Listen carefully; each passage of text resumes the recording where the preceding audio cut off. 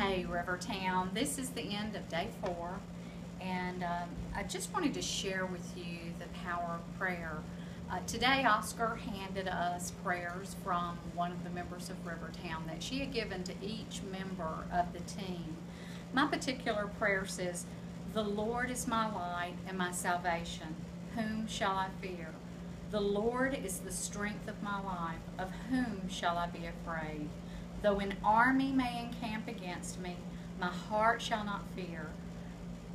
Though war may rise against me, despite this, I will be confident." Psalms 27, verses 1 and 3.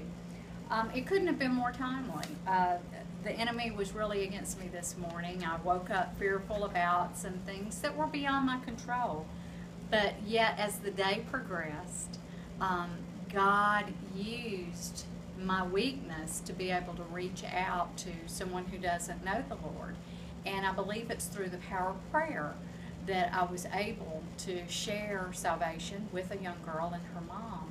I would appreciate it if you all would continue to pray for her. The young girl is named Lulu. She's a 21-year-old school teacher, and her mother, Marta, who has fallen away from the church. Both of them expressed very strong interest today in following Christ. So Lulu and Marta, thank you, Rivertown.